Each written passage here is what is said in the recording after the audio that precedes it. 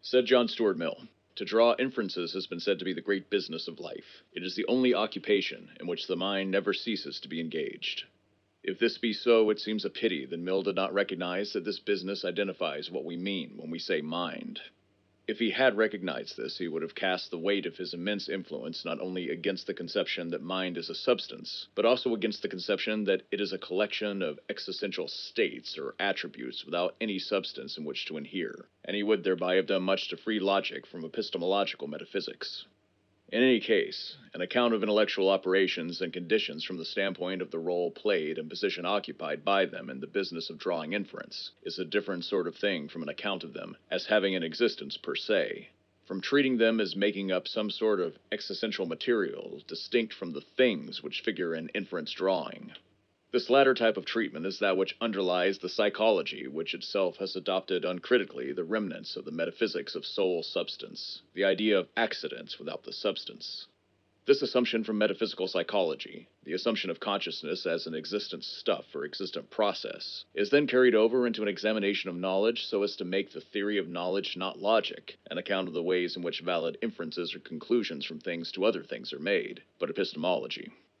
We have, therefore, the result, so unfortunate for logic, that logic is not free to go its own way, but is comprised by the assumption that knowledge goes on not in terms of things. I use things in the broadest sense, as equaling race, and covering affairs, concerns, acts, as well as things in the narrower sense, but in terms of a relation between things and a peculiar existence made up of consciousness, or else between things and functional operations of this existence.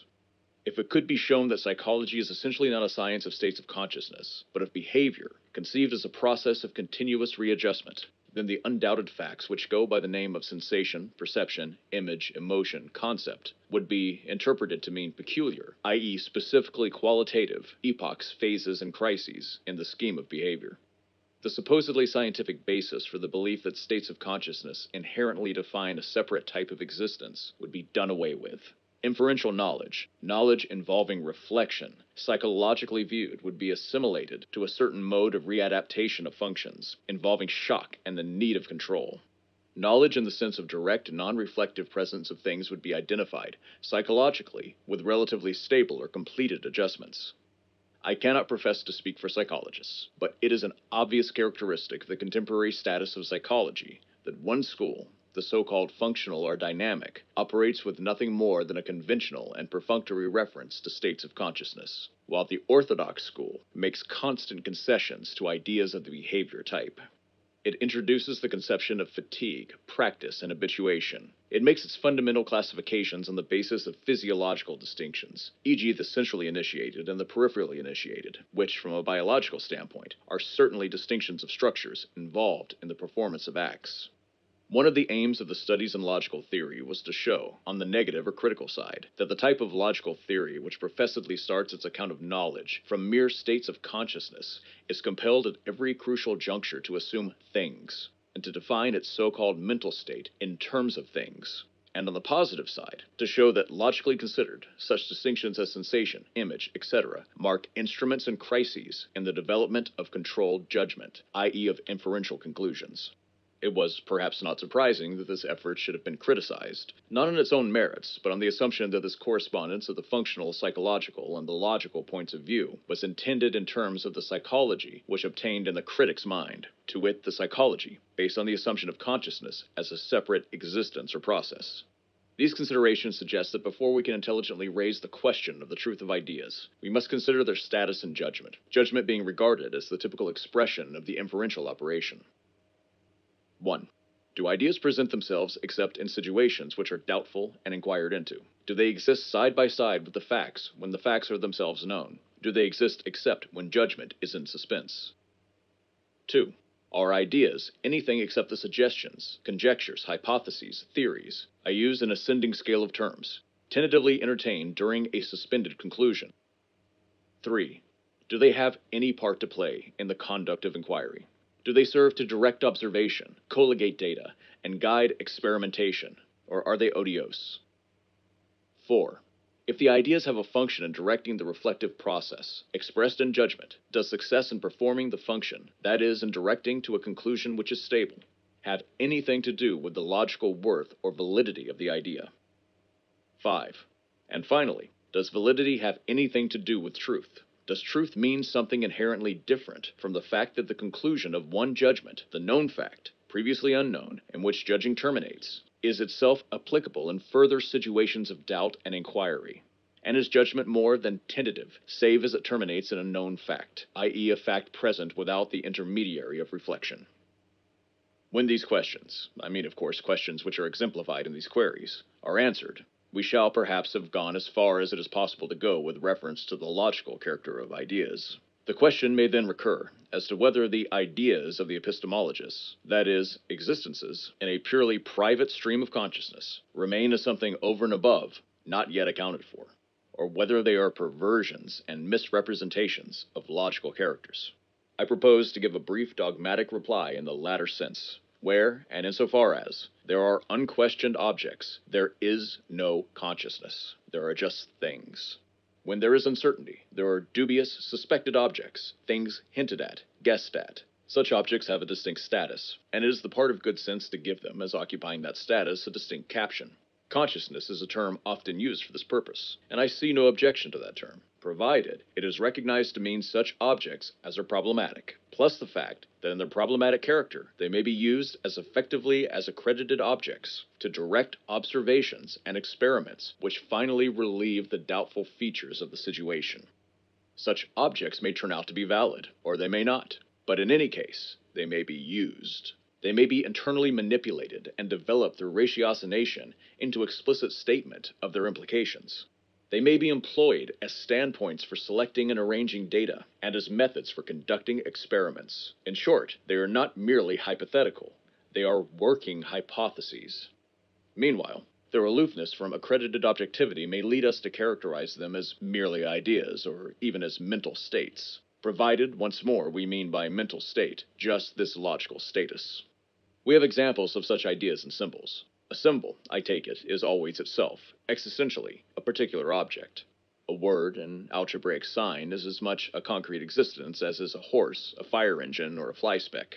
But its value resides in its representative character, in its suggestive and directive force, for operations that, when performed, lead us to non-symbolic objects, which, without symbolic operations, would not be apprehended, or at least would not be so easily apprehended.